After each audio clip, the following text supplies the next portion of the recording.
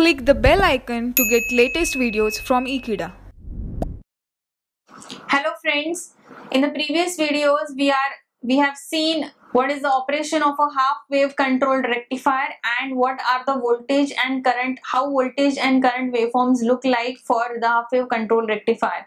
In this video we are going to see the analysis of the voltage and current of the half wave controlled rectifier. So basically we are going to find out what will be the maximum output voltage for half wave controlled rectifier using resistive load.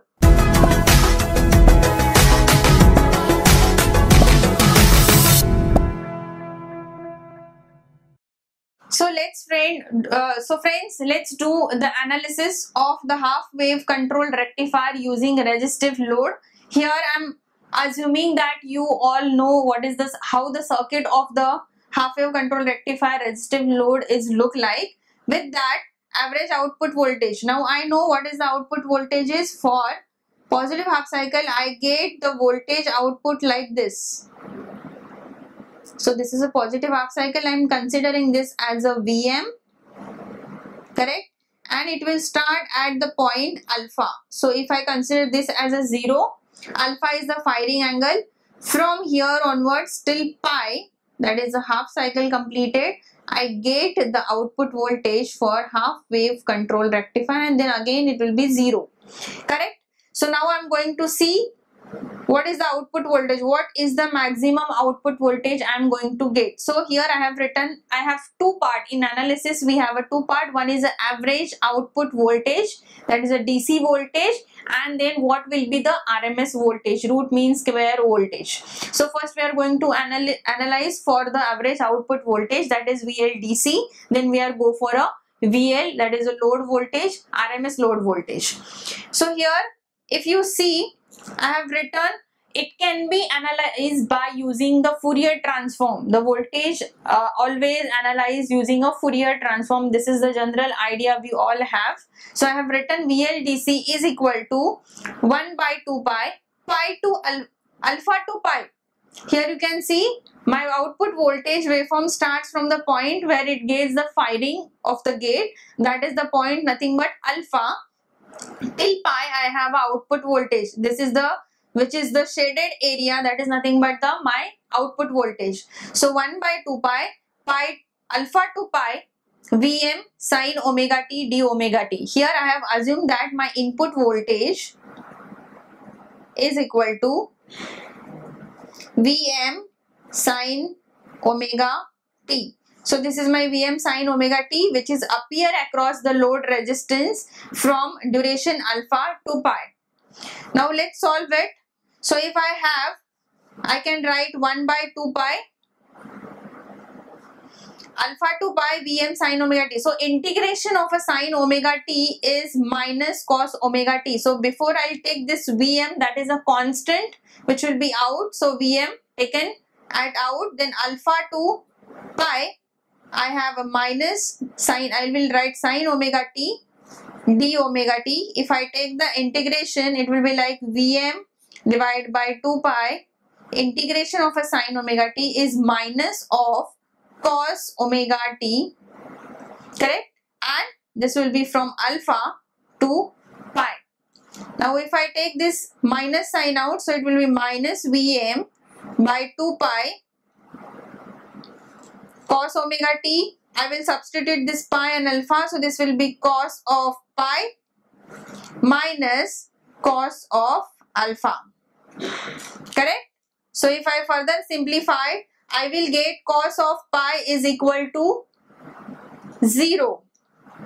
So this will be minus Vm divided by 2 pi, cos of pi is equal to minus 1 minus cos alpha. Here I will write cos of pi is equal to minus 1. So I have substituted. If I take this minus sign out, I will get Vm divided by 2 pi in bracket 1 plus cos of alpha.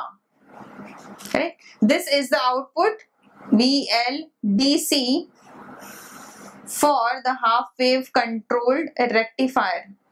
Now when my output voltage will be maximum, if I want my output voltage is maximum, that means I should have Vm value, correct? So if I consider alpha is equal to 0, I can consider alpha is equal to 30, I can consider alpha is equal to 90. So if I consider first alpha is equal to 0, my VLDC will be Vm divided by 2 pi 1 plus cos of 0 is equal to 1, so I'll get 2, so this 2 and this 2 will get cancelled out and my final output will be Vm by pi, and this is the maximum output voltage I can achieve if alpha is equal to 0. It is quite simple. Alpha is equal to 0, that means your SCR will get firing at this point only and the whole voltage will appear across the SCR. Are you getting my point? If alpha is equal to 30, at 30 degree your SCR will be triggered on, then your output voltage will start from alpha is equal to 30. If alpha is equal to 90, it will start from somewhere here, middle, because this is from 0 to 180. So it will give you only the half voltage. If alpha is equal to 90, you will get only half of the input voltage appear across the resistive load. But if alpha is equal to 0, it will start from the point 0 itself and you will get the whole voltage get appears across the resistive. Now if you understood this is the maximum output voltage that can be achieved, then we'll go for the next, that is the RMS output voltage.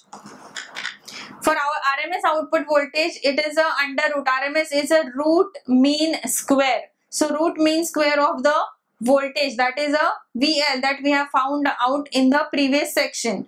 So RMS output voltage is obtained from the load voltage, where I have load voltage is equal to 1 by 2 pi alpha 2 pi Vm square sin square omega t d omega t raised to 1 by 2, that is a square root of the VLDC. So again I'll simplify this. So if I simplify this, what I will get is 1 by 2 pi. I can take Vm square out, then in bracket sin square omega t is nothing but 1 minus cos 2 omega t divided by 2. So it is sin square omega t can be write as a 1 minus cos 2 omega t divided by 2. So I'll substitute this into the equation. It will give me 1 by 2 pi is taken out.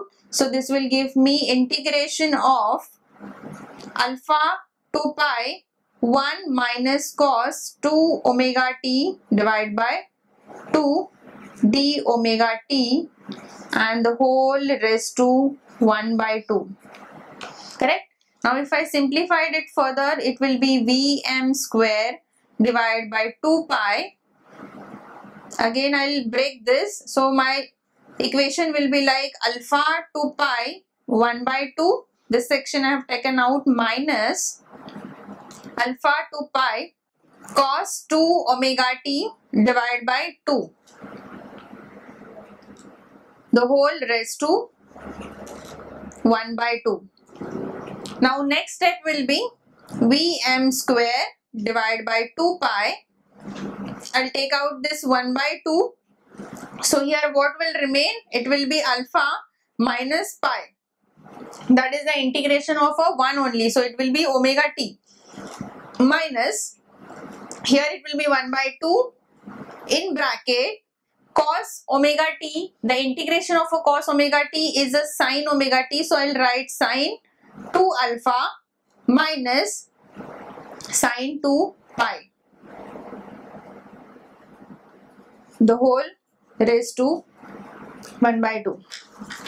So we have got till this step where we have splitted this integration. For 1 is pi minus alpha and for sin 2 omega t it is sin 2 alpha, sin 2 pi minus sin 2 alpha. Now for further analysis, I'll take this 1 by 2 out. If I take this 1 by 2 out, here I will get Vm square divided by 2 into 2 4 pi. In bracket what will remain? Pi minus alpha minus, here if I substitute sin 2 pi is equal to 0, this will become plus minus minus, this is 0, so this term has gone. If this is a minus sine 2 alpha, it will be this minus and this minus will get plus. You will get sine of 2 alpha.